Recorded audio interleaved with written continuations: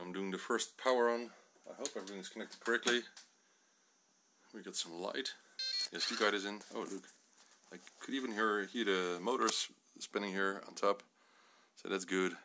So looks alright. It's a touchscreen. Wow. Output 1 is off. Turn on.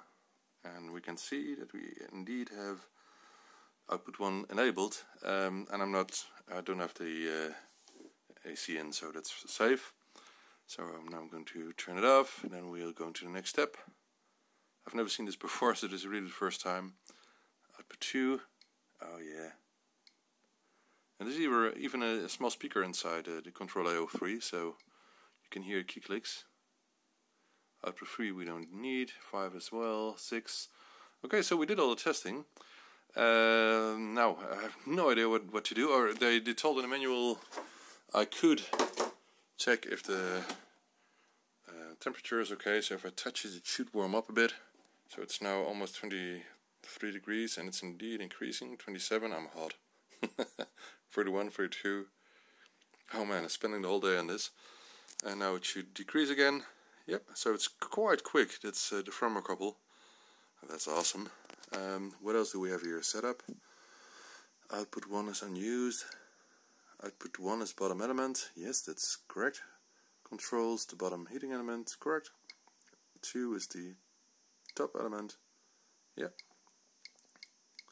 We're not using the other door open position is 90 degrees. I have no idea. I don't know what it is now.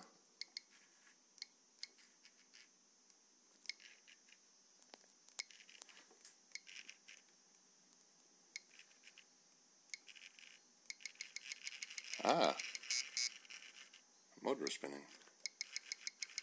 Okay, we have to check that, but we have to add some small piece of metal and the hook here, so it can open the door a bit after it's done. If it will open it too wide, then it will get out too much and it will fall open. That's not what we want, so we just want to open it a bit so the heat can be extracted through the window when it's in here. So we have to check that later on. Door closed, I don't know. Power line frequency 60 Hertz. No, it's 50 Hertz. It's in Europe. Okay.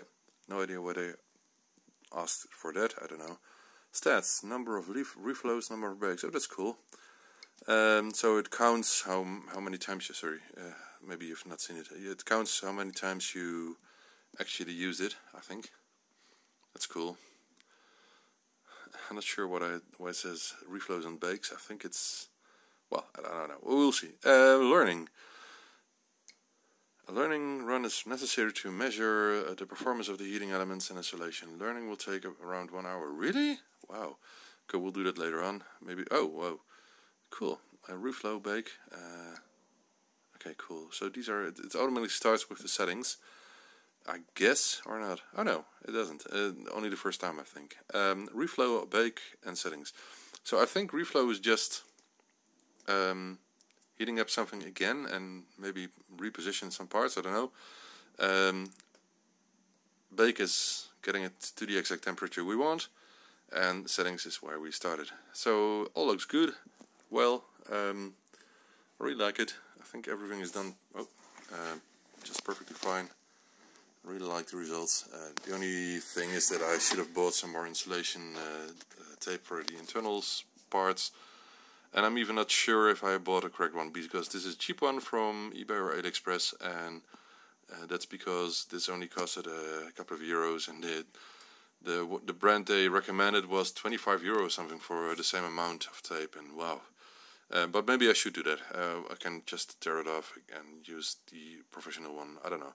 But we'll see about the results with this. I closed about all holes except the one on the bottom here, which is hard to close. But maybe I can put something in between there which can stand the heat. So it's completely closed there. So all the heat should stay inside. So the bottom is done with the reflective tape, so the bottom and top. The sides for the most part. And the front even, but you have to be able to look through the glass and see how everything goes, so that's important. And I did a bit of the top as well, so you won't burn your hands if you touch it. But this is of course not completed because the outer shell has to get back on. But I think, wow, it took about a day. at least 6 hours or something, when I'm not counting lunch.